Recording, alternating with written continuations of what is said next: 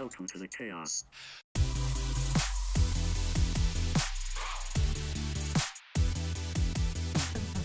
Oh! Oh man, Zeke, I don't even think we need you doing the sticks anymore. We're just gonna hit it from each side. That's how we doing it. That's how we doing it. What up, everybody, and welcome back to the chaos. This is my host, Danny J. Gomez. I'm switching up. This is my host, Danny J. Gomez. Michael Tableman on Fridays. All right, that works.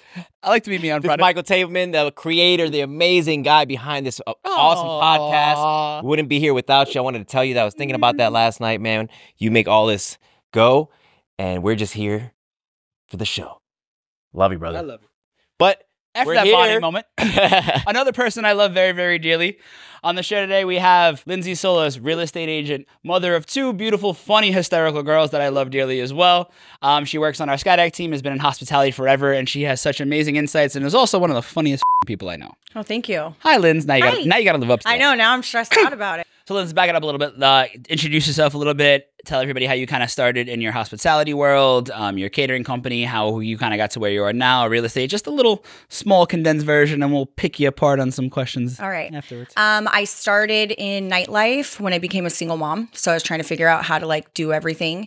So I started as a cocktail waitress. And then in that world, it just opened up.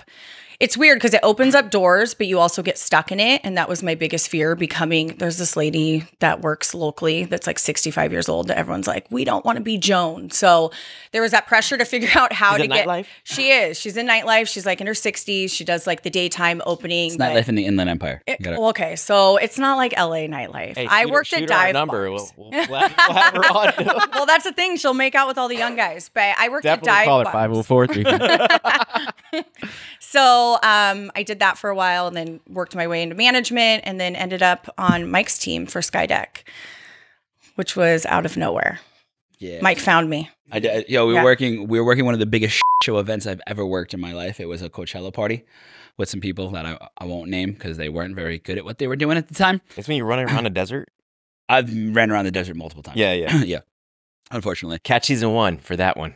Yeah. I don't remember what episode, so you have to listen to all. Listen to them all. There's definitely multiple we talked about. But she happened to be working the event as well, and she bitched out two of like my leads, and I was like, they're like, this woman just yelled at us. I'm like, who is this girl? I want to meet her. Yeah. So I walk up to her, and she's thinking I'm gonna like combat with her. I'm like, all right, we're cool. Like, what you need? So we work together. At the end of the show, I'm like, I could really use somebody like you on my team. And she's like, doing what? I'm like, it's really hard to explain, but if you were looking to work a show, you'll make a lot of money. And she's like, all right, cool. It was so creepy and it sounded so fake. So I had started my own event company. So I did a lot of weddings, but somehow ended up with this way bigger gig than I was used to. They're like, we need 38 bartenders, like 42 servers. We need them 3 overnight shifts, and we can't tell you what event it is. So my husband was like, that's fake. You're going to get ripped off. And like I am, I'm like, no, I'm going to do it. Let's just see. Because what's worst case scenario? We're going to make 20 grand off this.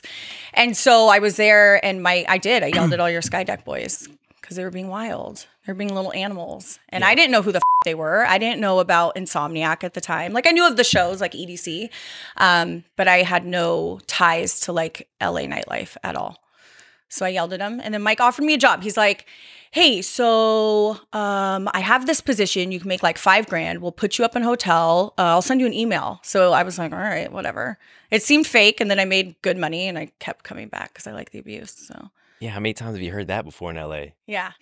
Right? I want to put you in this movie. I know. I'm going to make you a star. I can't really explain Come the to my job studio because it apartment. makes no sense, but you're going to make money. I'm like, Yeah, all right, whatever. Yeah. Like, Your husband was definitely like, who the is? No. yeah. Well, and he was there because I, like, whenever I would take on things that were too big, I always enlist him into my crazy projects. And he has like a real job. Like, not that our jobs aren't real, but he's suit and tie at a desk. So I had him out there like running ice for bartenders. And he's like, well, I was working hard. No one offered me a job. I'm like, yeah, nobody wants your ass there. Just look around. Of course you didn't get offered a job. But then I saw how pretty the girls were and I had like, that was hard for me the first like year working for them. I started feeling really crappy about it. I was like, oh my God, these girls are so beautiful. Like it was intimidating to enter that world. Right. We've had a lot of those feelings. Like we all went through it. Everybody's like worried about the image and you see that person like, man, he's working out. He's ripped. Right. And yeah, so it's definitely a hard industry to be in. And It you're is. beautiful yourself. Well, so thank like, you. Yeah, but she was He calls me a 10 on the inside. That's That like their is joke. not Yes. true. Mike told me I was ugly one shift. I did not. He did, no, and he no, didn't have no, to say the no. words, No, but he did. no, And I've never forgot it. No. So now the You- whole thing is, well, you're a 10 on the inside. No, you Like, beat thanks. yourself up constantly, and you wouldn't hear what I was saying. It's like, well, at least you're a 10 on the inside, and then somebody else like, oh, I was like, don't. And it's stuck. Oh, yeah, And they And it's of stuck. spend course, it. it's stuck. No, I love it. I know you guys just mess with me. But yeah, when she first came in, like coming from like the way she was doing things, and then she came on to like EDC Vegas, so it's like we have 100 cocktail waitresses that are all like the prettiest girls in the industry and work all over the place. So it's like, yeah, I can get how it's intimidating, but now she's their boss, and they all have to answer to So they're her. all really nice to me now. Yeah. It was weird at first. Yeah. Oh, wait, so you started off as the boss?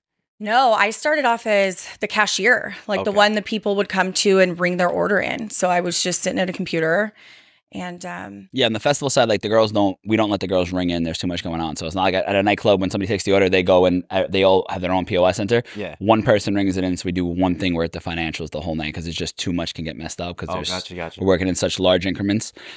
So she was the person who she would handle all of the money. That's I a was big that guy. responsibility. Yeah. It was. Yeah. I had to learn how to count. It was crazy. Yeah, it was rough.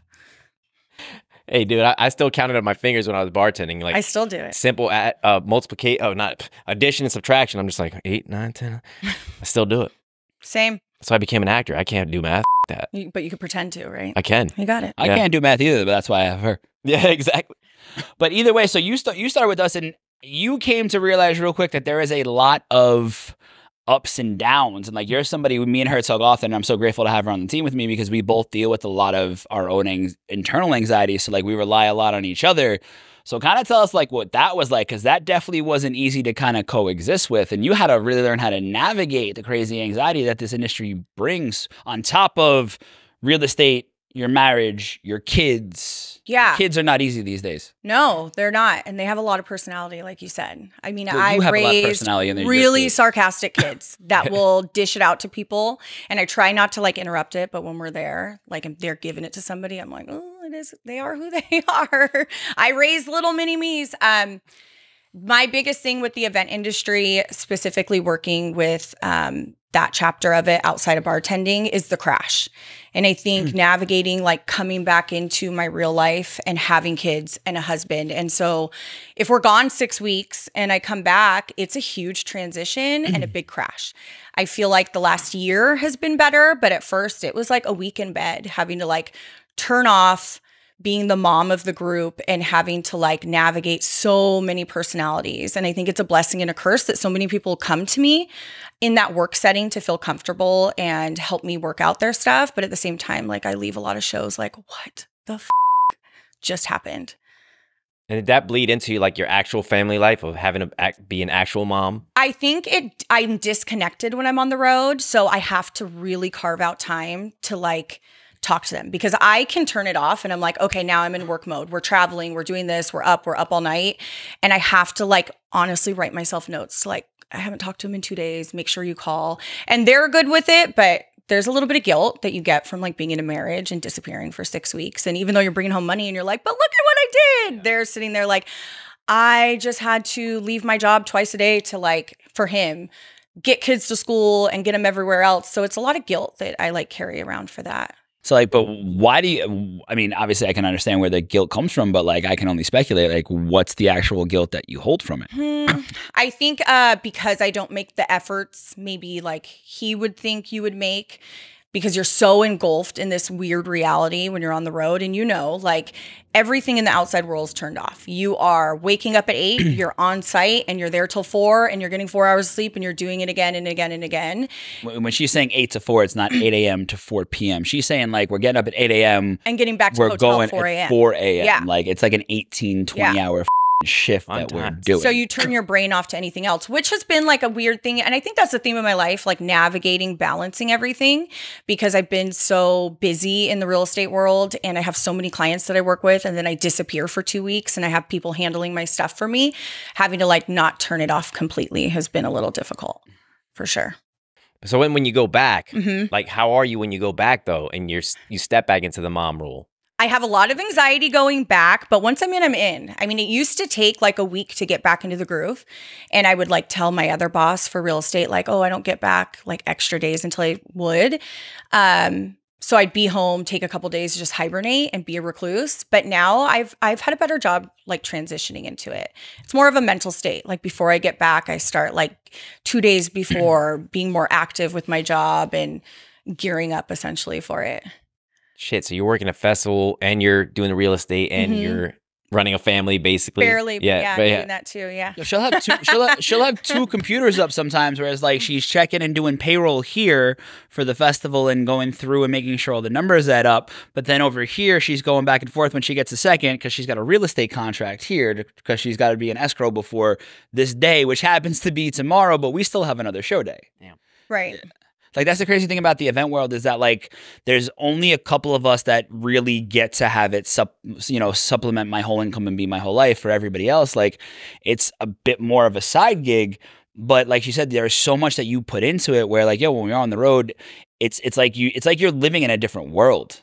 Because like nothing else exists besides that. It's so hectic. And you're so disconnected. It's like pretty much like if you were to shut your phone off for a couple of days, that's what we're doing. But we're in a high intensity, high energy environment the whole time. And your significant others, people outside of it who aren't in it with you, don't get it. They don't get it. I had to invite him to an EDC, like as a guest. I said, why don't you just come and see what it is? And once he saw our schedule and how little we do have, like the bitching about it stopped. Yeah. And that's not a nice way to say it. But the arguments we would have when I was on the road of not reaching out ended because he was like, damn, I didn't realize you guys like don't stop. I'm like, yeah, I fucking told you. Like, so how much of that crash really takes your anxiety and your depression to different like tolls? Because, you know, we've had long conversations of days you're just like, yo, I can't get out of bed. I give into it. Can't function. I give into it. I mean, there's shows that I leave and I don't feel that. And that's where I think that I've navigated a little better, but I still get it here and there. And I just give into it. Instead of fighting it and feeling miserable,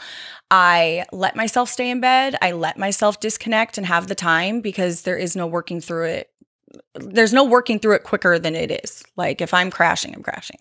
Yeah, you can't force when you're just when you're not there. You have to like just succumb to what your body's telling you. 100%. Right? You can't force it. Like go exercise. Yeah, it's good to go exercise and all that, but sometimes you're just overworked. Yeah, and you need to step back and take that me time to just do nothing. Which is hard to do. Like I'm not a big step back person. And I did close up shop on my event company when I got more serious with the festival world.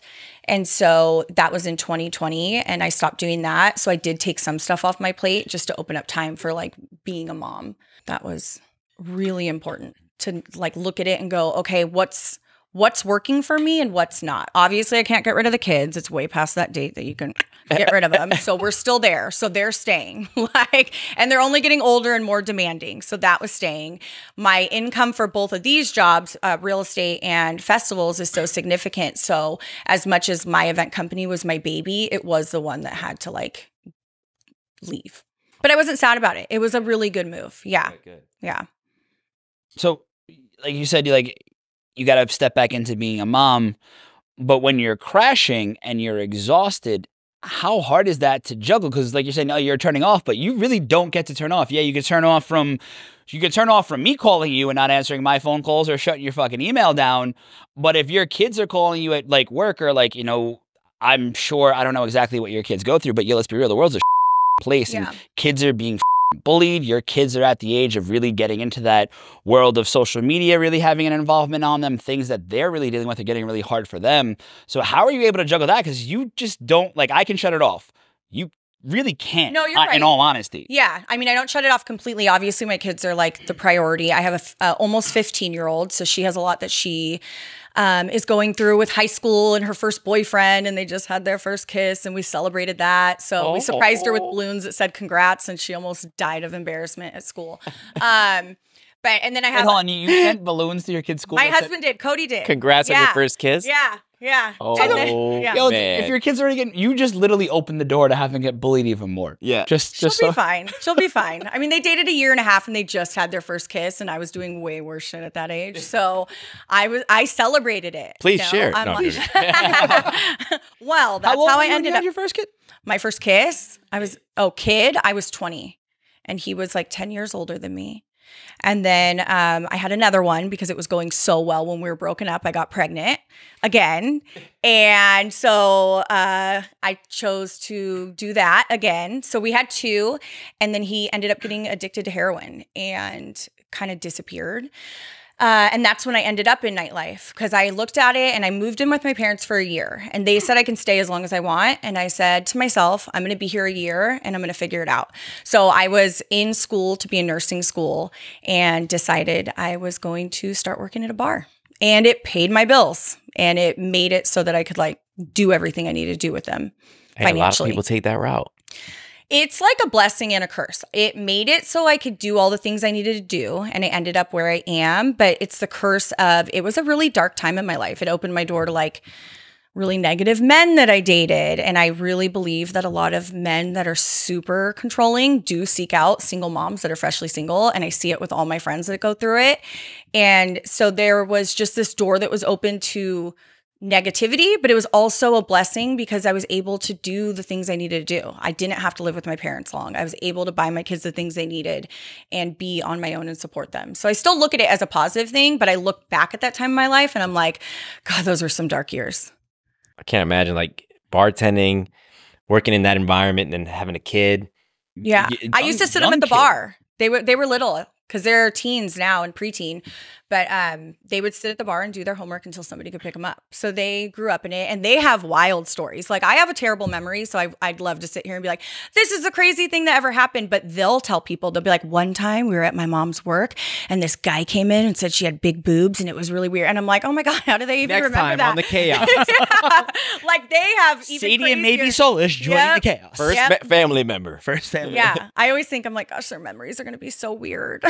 Like, but they're probably going to have like a good sense of common sense and like what it's like to be out in the real world and deal with real people. Well, one says she wants to be a bartender when she goes to college, and I'm like, oh, I don't know. I mean, but that's the time to do it, though. It is the time to do it. I mean, obviously I'm going to support them in whatever they want to do, but it's just How old is funny. she? She's 11. She's going to be 12. Oh yeah, when she gets old enough, tell her to listen to this podcast. Yeah, listen to the podcast. Don't do it.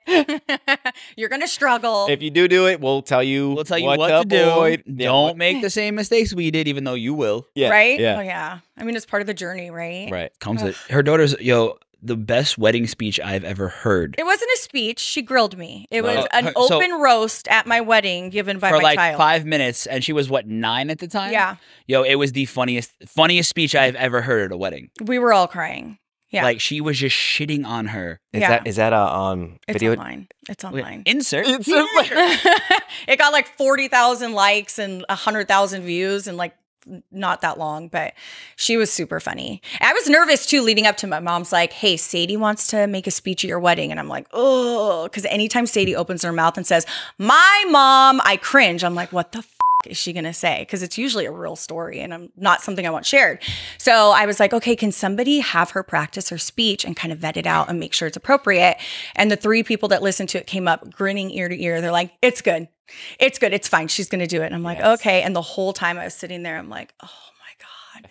I mean, she ripped me. It wasn't mean. It was funny, but it was good. She's funny. It was hysterical. So what's it like now navigating teenagers? Because like going back to it, it's so funny that your husband sent that. I can see Cody doing that, sending it. But like, kids are really cruel nowadays.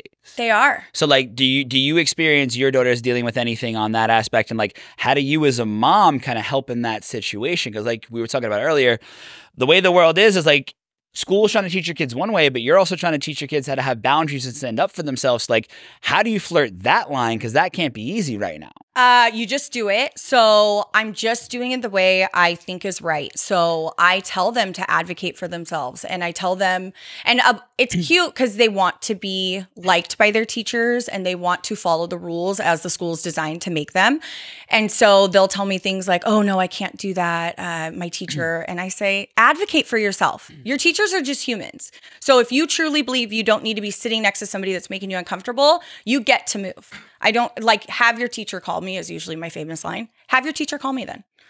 Have them call me, because at the end of the day, They don't want none of this. I did sit back and let it, like, pretty much. No, I'm nice, but I mean, I'm known to be outspoken. I sent an email to their school, and I think sometimes I fire off emails and then later I go, oh, I probably should have waited 5 minutes because I'm not that angry anymore. But I fired off an email that, I mean, I was putting links to different articles talking about body image. And it was that the girls couldn't wear bikinis. They had to wear t-shirts or something over one pieces, and the boys were allowed to go shirtless. And of course, I'm like, what the like, that's not why. It didn't make sense to me. So I was just going through all that with the teachers. And unfortunately, the school they're at is a really small school. So they're stuck with the same teacher for a couple of years. Well, my younger one now has those teachers for 4 years. And she came home, she goes, I just want to let you know, my teacher doesn't like you.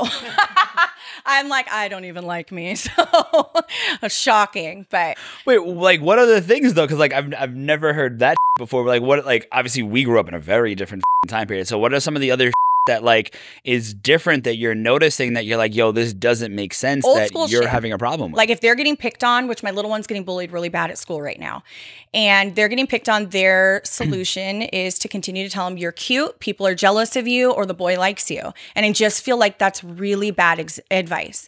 Even if that's the case, right? Even if it is, this boy has a crush and he's being mean, that's not the message I want to send to my girls growing up, that someone that's mean to you, that means they like you. Because then what do? As adults, we're chasing the guy that's not calling us, and we're going, I think he likes me. He's not talking to me. He's being mean to me. He's such a dick. Yeah, but he's such I think a dick, there's a chance. He's so hot. So it's kind of I wouldn't consider it going against the grain, but it's looking at these old school thought processes and knowing my kids are exposed to them at school and making sure I'm the loudest voice, because I'm not the only voice. As I know I'm not going to be the only influence. If I can be the biggest, strongest one, then maybe they'll hear what I'm saying. So I constantly find myself saying the opposite. And of course, I end it with, of course, respect your teacher. I don't want the little asshole kid and the mom being like, well, that's how I taught them. But it's a fine line to navigate, and just what feels right. And how does social media play into all of this? Yeah, do you mind us asking you questions? Because obviously we want to respect your kids and everything, respect you. But like, do you mind us? They're fine. They're fine. They're raised with me. Well, no, just because because this is such a big topic in the world, and like we haven't really had this conversation with anybody. But there are so many people that listen to the show and friends of ours that have kids, and like I can't even fathom what that must be like. Like, not only what it takes on your toll, but like as a mother, that's gotta kill you to see your child like hurting like that. Yeah, it does. So yeah, back to cool. And Glad we bullying, talked about it. media. Open season. Let's ask all these Go. questions. Okay, about social media. How to social navigate media it with first. them. Yeah, like I mean, it's a lot of. There's two types of parents. There's parents that just give their kids all of it and access to it, and then there's other parents that are trying to hold on to some sort of like youth with their kids, right? And I'm trying to find somewhere in the middle. There's going to be no benefit to completely shut them out to it. Right? They're going to have to learn to navigate it. And so, and then I've also learned the hard way. So we gave them a Snapchat, and I won't say which kid it was, but she was entirely too young to be sending the eggplant emoji. Right? And so I'm horrified. Insert here. And I'm on a work trip with them, right? With Skydeck. And so I'm in a hotel. I'm like running late as usual to site. And I get a call from my husband with a bunch of text messages of screenshots of our daughter's phone. And he's wanting me to handle it. Again, this is that whole balancing thing. And I'm like, hey, like I have to be downstairs. They're all in the car waiting for me. We're going to site. And he's like, well, look what your daughter did, and sends me this. And it's funny, like they used it in the right way. Oh, but I'm like, okay, that shit. And it's hard because I think a lot of the stuff they do is funny. And a lot of the jokes, like they get sexual innuendos now because they're at that age. And so I joke with them a lot and I get in trouble. Cody's always like, why are you talking to them about that? And I'm like, well, they know what it means. And he's like, no.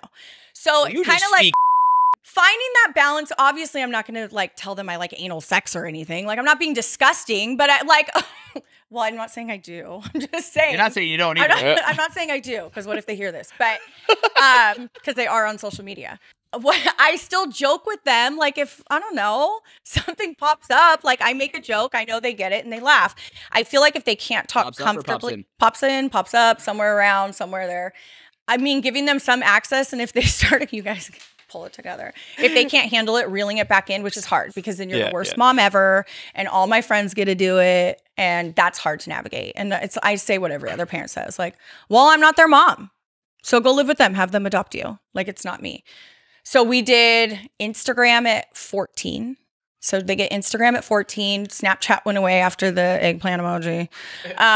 TikTok is a fine line because my youngest is very girly and like she wasn't doing anything inappropriate, but you have to think of the weirdos out there. So even though she's a dancer and a really talented dancer, I'm looking at the videos from different eyes of like, okay, I see my child dancing and doing the splits and that's a really normal like thing for her because she's a dancer, but there's weirdos online that are going to be looking different. So so I had to take TikTok away. And so I was the worst mom ever. So, I mean, social media is one way it happens, but like, I heard like it's just so much more terrible in schools now because teachers don't want to get involved because they don't want to hear it because like parents and all these people that are just causing all these issues for I don't want to say for no reason because I really don't know, but like how hard is it for kids to go to school nowadays and is that something you have to worry about? I think so. I mean, it's hard. I think the thing that stresses me out more than the teachers is every day dropping them off worrying about a shooting. That is something that is on my mind from the time I drop them off. Obviously, I work and I'm super distracted, so I have moments where I'm not thinking about it. It's not all day. But every morning my kids get out of the car, I say, be safe, be vigilant, be aware. And obviously, I love you. But my last message to them is like, look around, and if something feels off, bolt. So my 11-year-old came home and said, oh, we did an active shooter drill today. And it just feels real. This is her. She goes, it just feels really weird that they want us to sit in the room and wait for the shooter to come in. And I was like, yeah, you're right. Like, that is weird. Like, what do you think about that? She's like, I feel like if I have a choice, I'm going to run and because she goes to school in the mountains. I'm going to run, hop the fence and hide in the woods. And I said, then do it. She's like, but my teachers won't let us leave the room. I said, if you feel unsafe, use your intuition. I trust you and I'm going to support you. So if you feel like sitting in a room waiting for a shooter to come in is unsafe and you feel you have the access or the opportunity to run and hide, then I want you to do that. So I always try to empower them to trust their gut, which is the opposite of what the school system teaches them. Just the fact that has to be a conversation that is had on a regular basis with parents that you have to have a conversation with your kids about. And the fact that there is a school shooting more days of the year than we actually have days is just beyond asinine and ridiculous. Again, not touching on politics, but like, just why the does feelings he not with it? yo, anytime we go into a festival, there's something wrong with that. Like anytime I go anywhere, but like especially at work, I can't even imagine what it must be like to have a parent knowing that this is happening so continuously. Well, you wonder if you're doing the right thing. So like I know I don't have the patience to homeschool my kids. I just don't. But you do question, am I being crazy by sending them? That's like a question I ask myself. I don't have another option. They're going. We're supposed, like, as citizens, we're supposed to trust in these departments and these procedures to help our kids, to put them in a safe place, to teach them an education. But it's like, you're not holding up your end of the bargain. Right. So we're following a curriculum that you're saying we need to know on that you're saying we need to do and that you're paying for, whether it's a private school or out of your tax dollars, and it's not safe. So like, I can see why a lot of people wouldn't want to put their kids in school. And plus what we know, there's not a single thing I learned in the education system that has actually helped me. True. I still have not used the Pythagorean theorem. It does not And then on top of that, terrible with grammar. So the they there, it doesn't like. And all of that adds to mental health, Massively. anxiety. Yeah. Like you're not just dealing with bullying, you're dealing with no. How do you expect a kid? How do you expect a kid to be able to be focused in a classroom if they're thinking about, oh, we just did an active shooter drill? How do you expect your kid to go into the next period and actually do well on a test? Because they probably just internally are freaking out because they have no idea. Like what the they don't fully I don't even grasp. know. Maybe it's just normal to them. Like I'm sure they are internalizing it, right? But it's been all they've known and it trips me out because it freaks me out. And I asked my daughter about it that's 15 because they had 3 or 4 of the high schools around us all went on lockdown a week ago. And somebody thought it would be funny to call the schools and say they were going to shoot them up. And they had like cops rushing in and they were on lockdown and we had everybody's kids are reaching out to them scared. I had found out it was a hoax before they had called my daughter's school. So I had texted her and I said, hey, there's a hoax going on. All the schools are on lockdown, but they're starting to take them off. So by the time her school went on lockdown, which is probably not good that I told her that, she's like, don't worry, Mom. I was in class telling everyone it was fake and that they didn't need to follow the directions. I'm like, no. I was just letting you know not to freak out. Don't what if it wasn't? So she was so unaffected. So I touched base with her when she got home and she's like, no, I'm fine. Like, it was just another day at school. Like, got under the table.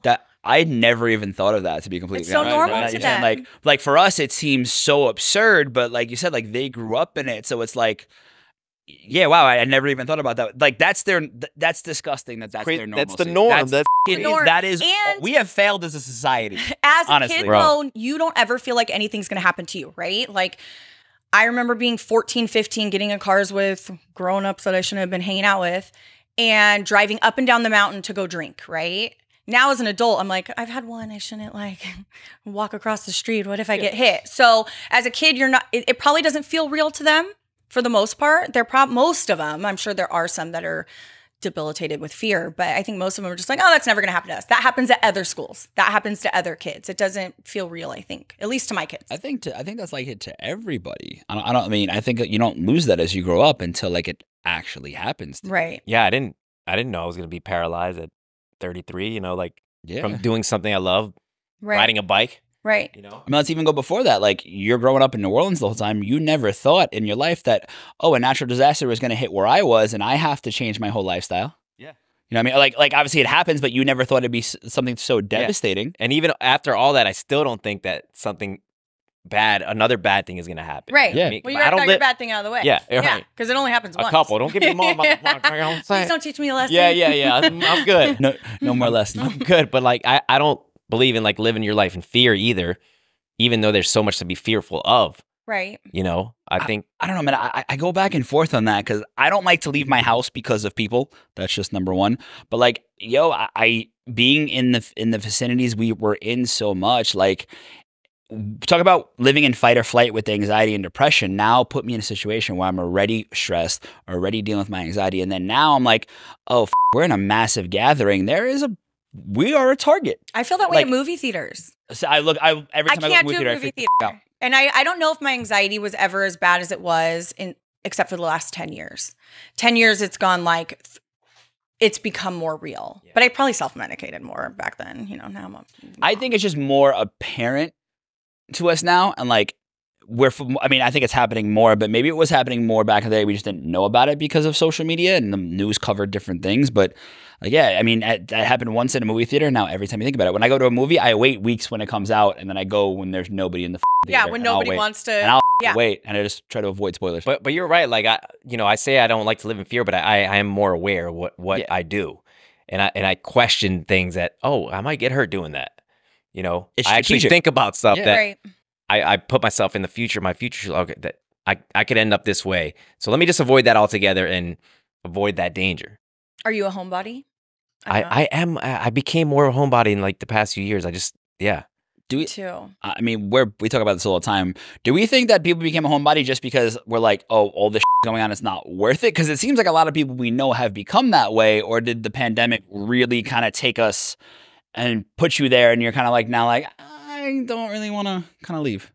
I don't know if there was a pandemic for me. It was when I stopped bartending. After being in a bar 5 to 7 nights a week, and once I like settled down and got married and then had a different career path, like you couldn't pay me to go out.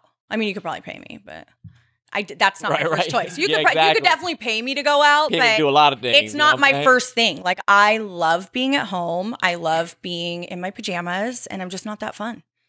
I don't want to. Also, my husband's the opposite. You know what? Like I feel like before Your husband's not in the industry. That's That's true. the difference. He sits at a desk. He wants to get out. And I'm like, ooh, I'll Yeah. pick you up and drop you off. and like the social battery for me is just not as not there. full as, and it's harder to recharge. Yeah. Mhm. You know, Well, we and I don't want want to give myself to people like I don't feel the need to tell strangers my story 100 times. Like that's Right. just so depleting. Right. Yeah. You know, It's the same thing. I remember being behind the bar, and towards the end, I knew I was done.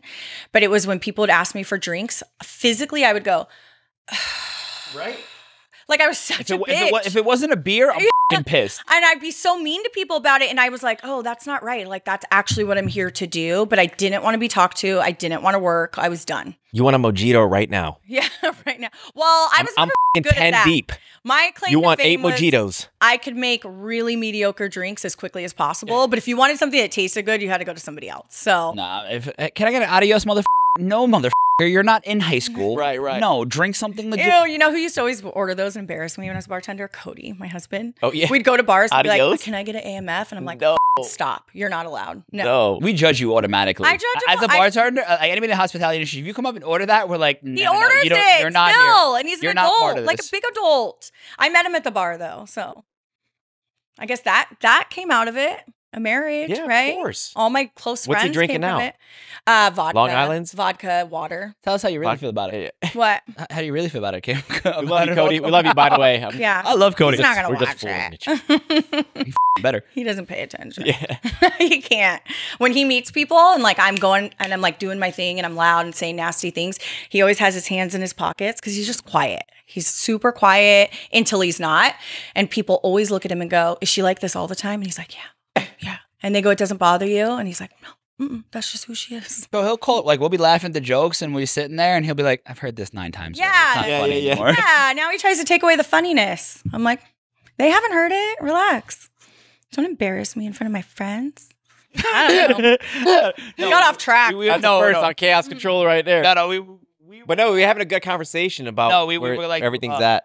just everything's at in the world. We were just Public kind of talking climate. about, how like, different, like what we're enduring and like how for kids, it's just like, I really still am baffled thinking about it. Like, yo, that is their reality. But like, how did we come so far? Like their reality from ours isn't that many years apart at this point. No, but a lot's happened. I mean, what? The first school like Columbine was when we were kids, right?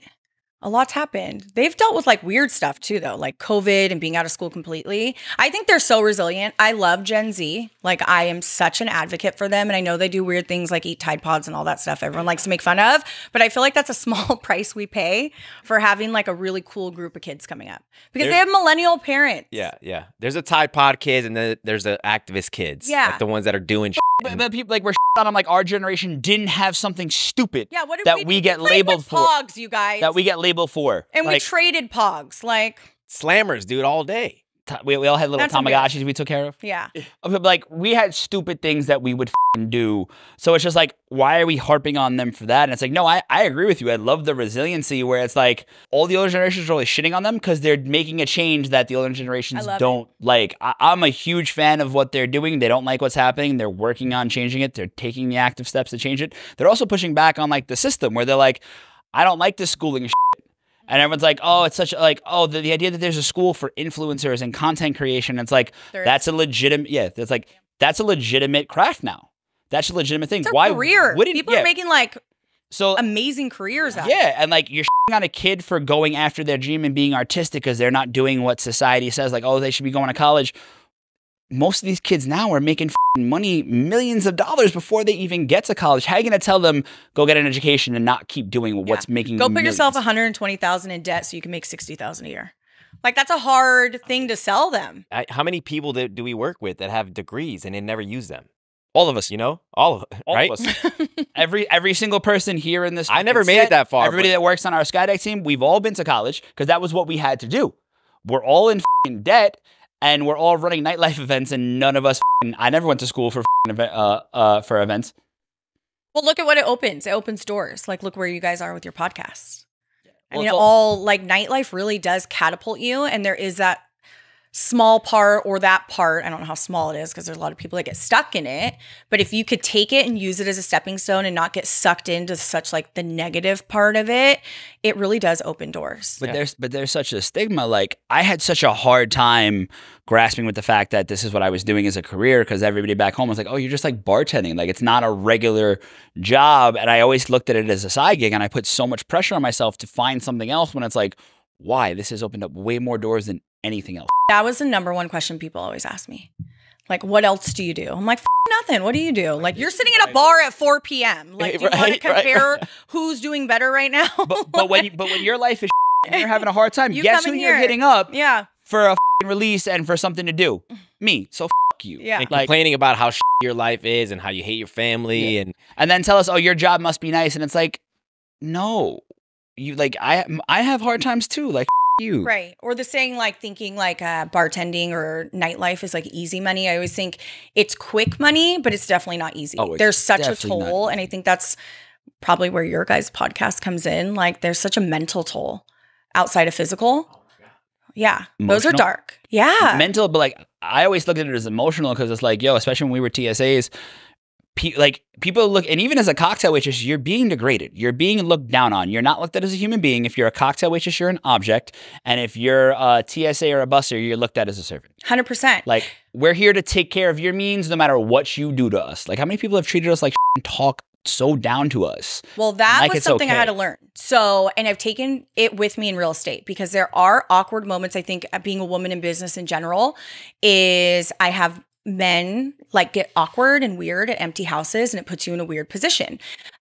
Recently I had a client who was getting weird on text message with me. And so the beginning of my nightlife career, I did like let people say whatever. I would giggle, play stupid, act dumb just to get through it. Like, cause my mindset was, oh, well, I need them to tip me. And then I learned near 30, I think when I started to get close to my 30s, all of a sudden I was done. And I'm like, these people are going to tip what they're going to tip. I'm not going to get sexually harassed. I had somebody masturbate under a bar while making eye contact with me and then told me what he was doing. Dead serious. And that was an 11 a.m. shift. Like I've run into really weird people. Jesus. And I didn't stick up for myself then. I went and told the cook. What are you doing at bars at 11 a.m., bro? Masturbating. Damn it, you found me. Why not? Yeah. But It's even easier if you're sitting down under the bar. I mean, he was sitting, but it was so, and I knew he was doing something weird, but I didn't get what was going on until he told me. And so even then, like, He told you? Yes, he told me what he was doing. And so I went and got Gotta the love cook. the honesty. And there was no bouncer Talk about it. at 11 Giving a.m. somebody a tip. Yeah. Just He a wanted to tip? give me more than the tip, but I don't even think that guy ever tipped either. That was the annoying thing. Like that was one of those guys that came in that you're like, oh God, here we go. I'm gonna get 50 cents off his $3.50 beer. Oh my. But I told the cook, and the cook had him taken out. But even in that moment, I didn't like speak up for myself because I was the bartender, and that's what you deal with. And that's the owners would say things like, oh, well, it comes with the job. And you're like, no, like that doesn't come with it. So shifting into learning how to speak up in those moments and be like, it's not about the money. The money doesn't make it worth it. I'm not going to keep my mouth shut if somebody's making me feel uncomfortable. And now I've taken that into real estate because you are in homes with different characters and not everyone always has good intentions. And I'm not saying they're not trying to buy homes, but if they're like being awkward about getting you into bedrooms and sending you weird texts when their wives aren't included in the group text or whatever it is, I speak up now. I say like, I'm willing to work with you, but I'm not willing to work with you if you're gonna act like that. Because to me, I'm like, I'm not like rolling in the dough, but I make enough money to feel confident to be like, that's not worth my time. Wait, so that's what happened when you were bartending. Mm-hmm. I want to hear on both the real estate side and now being like a manager on the Skydeck side, the most up or close to the most up thing that you've dealt with being in that scenario on both sides. Both sides, I think. For bartending, it would be that, or I had someone follow me home and break into my house when I was inside. And that was, I didn't sleep in my house for 5 months after that. That was scary. Festival? Festival. We've had some people that talk down to us quite often. Yeah, they'll treat you like maybe you're a little less than and you get to roll with it. But I don't think I was in the back. So I was like behind a computer for many of the years dealing with cocktails. So I have a lot of stories about that. But as far as clients weren't giving me a hard time. Now that I'm more in the front, I'm sure I'll have some stories another time, but I don't really have many for that one. It's more the people that we work with. Most of the time you can gauge. Now you're like, you know what? I'm just going to have Mike or Chris come deal with this. Yeah, for the most part. Yeah. And to be real and not to make it like about a sexist thing, some men, especially men with money, don't want to deal with women. And they don't want to hear it from you and they want a guy to tell them. So even if I'm like, oh no, I'm the manager, like that's not going to happen, whatever. They're like, I want to talk to Mike or I want to talk to Chris. And it's like, they're going to tell you the same thing. But if you need to hear it from someone with a penis, I'll go get them for you. Like, that's fine. It's true though. How many times that happens? All the time. All the time. All the time. All the time. So you've been awesome to talk to, and we appreciate your insight because definitely we haven't had somebody kind of come in and give us that aspect on being a mom and dealing with bullying. And I think you've definitely shared a really cool perspective, like I said, for me and I think other people as well, of like, yo, it's just, this is the norm. And I think we really need to do something to change that. But shifting more back to you, and as we get everybody out of here. Okay. First, give us your favorite, craziest nightlight moment that you've had. And then secondly, what's the thing you appreciate most about this journey you've been on throughout the industry, real estate, family, friends, that can like really help other people that are in your position, kind of give you something to look at to inspire them? Because I'm sure there's a ton of other people that are struggling with their kids, dealing with bullying and trying to just keep themselves going. It's so hard nowadays. Okay, let me think. So my craziest story. Or favorite, doesn't have to be crazy. Or favorite. I don't know, you guys. I have one horrible memory, and I feel like I block a lot of it out. I don't really have a good one. I feel like I said a good one. Any good Mikey stories? Any good Mikey stories?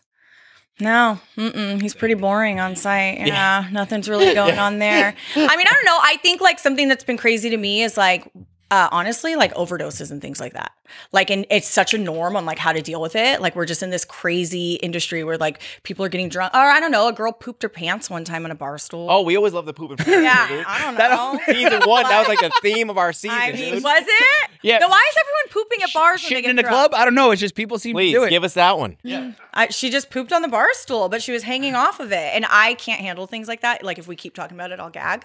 It was bad. But then again, I laughed so hard when I was working one time, I peed on a bar stool. So I'm no different. But I wasn't drunk. That's just because I had kids and they ruined my bladder. Yeah. Or when I sneeze. And then you're like trying to bartend and you know your pants are wet. And you're like, oh, I just laughed so hard I peed. Yeah. It happens, man. Yeah, you know? Well, not just pee. I don't know. I feel like I've just so many of those like memories, like maybe I don't think they're crazy because they were so common. Yeah. So like even to think, I'm like, I don't know, every night was so weird. I mean, I worked at bars where every dive bar I worked at, people lived on top of it. So there'd be like those crazy regulars that were coming down. I called them the bottom feeders. So they'd come in around like 1:45 when the music was going down. They'd do like this specific guy would do like a little moonwalk across the dance floor in his PJs, grab a water, and this sounds awful, but like look for the drunkest girl and attempt to like make it happen in 15 minutes. Mikey, what were you doing? That sounds like so more that's of you, my bro. Mike That sounds story. more your speed. Yeah, that's my Mike story. No, bar at PJs. Oh, bar to PJs yeah. is definitely me. Yeah, I work All the in other stuff sweatpants. definitely more. Like, yo, yeah. this is how I would go to work, honestly. Yeah. Working in a That is festival. how you go to work. Yeah. This is That's exactly what you wear. That is your uniform. yeah. Yeah. So the bottom feeders were always funny to me because it was like a little show. I like I'd that had name. That's funny. That could be a show, dude. like the bottom Bottom feeders, feeders. the bottom The people who live like on top of above a bar. a bar and all the things they do, or like heard it here first. So buy that domain. Insert here. yeah, please do. Or like one guy lived above the bar and he begged for 2 years, right? He's like, I'm a DJ. Like, let me DJ. And he was clearly a crackhead. Like, he was not a DJ. And so he would come in and like beg every day. So the owner was like, no, you're never going to no. So he came in one night and he's like, look, I really want a DJ. And we're like, oh, weird thing is our DJ canceled. Like, you're up, dude. You're in. And he's like, yes. And he ended up being an actual, like, really talented DJ. He did it with vinyls. So next thing I know, here he comes with like a cigar hanging out of his mouth, a little newsboy cap, and he's rolling in crate after crate after crate of records. And I'm like, are you serious? It's a Saturday night. It's the only bar in town that people like would come to dance. And this is what, but he did a really good job. So I was being judgmental. Yo, DJs who on vinyl, I was that's being the best, judgmental. that's the best kind of Oh, when you see that, you're like, you see, you're like, high, oh, you know bro. what you're doing, yeah. You got But the we big were boy cap. cringing. And then he proved us Looking wrong. like some LL Cool J shit. Yeah. Oh, yeah. You're, Yeah. He proved us wrong. I was Yeah. judgmental. I'm like, here we go. This is going to That's be great. amazing. Yeah. And they kept bringing him back. So he got a job. whoever your name is, find us. What is his name? It was a weird one. I don't remember. He's probably so still there. cool. I don't think people ever leave from upstairs. So it might have been tie-dye. Was that you? He was. Last getting you out of here. Out of all these crazy things, what's the thing that you appreciate the most that kind of keeps you going through all the wild The people. One thing. Okay. The people I work with. That's the theme. Yeah, Like, we yeah. love it. Yeah. That become my friends. I mean, all my friends from high school are not my friends anymore. I think I have 2 people that I touch base once a year with. Every single person in my life, including my husband, is somebody I met either working at a bar or working at a bar. I mean, I talk to you probably more than me and Chris probably talk to you more than your husband does on a Well, daily yeah, basis. because you guys want to talk to me for sure. He's heard it all. He already knows half the that comes to my mouth. He's like, seriously? So yeah, he's done listening. So that doesn't really mean we talk a lot. It just means you're actually talking to me. He's on autopilot now. Yeah. He's like, oh, she's home again. But he does say, he's like, when you're gone and you come home, it throws it off because I'm I mix things up a little bit because he's in his system. Spark, you're the fire. Yeah. I'm the fun one. I'm the fun parent. I enjoy having her on the road with me. I've had a great time. It's just like I said, I talk to her at least 2 to 3 times a day. And then when we're traveling, I'm literally with her from 9 o'clock in the morning when we're all like, all right, cool. It's like everyone meet downstairs at 9 a.m. I'll be with her from 9 a.m. to like 4 in the morning, but we work very, very closely together. Well, we do wellness checks on each other. Yeah. So we'll just text each other after and go wellness check. And I'm like, it's going bad or it's going good or actually not as bad as I thought. Like I'm doing good right now. That's only every once in a while. Most of the times we're like, everybody. I hate everybody except for you right now. It all started when I was 11 and here I am working in this industry. And what did I do with my life? We'll get like texts from people and then we'll like in group chats and we'll side text each other like, why are they bothering us what with is wrong with everybody? You all? No, we love our team though. Yeah, we do it. But oh man, Linz, we appreciate you being on. It was awesome. You're so funny. you. I really do appreciate you so much. Great time. Lots of fun little gems in there. yay. I had a great time. Yes. And I'm Glad you did. Yay. Thank you for We having appreciate me. you being on. Yay. Yo, that was the chaos. We'll see you next time. Peace.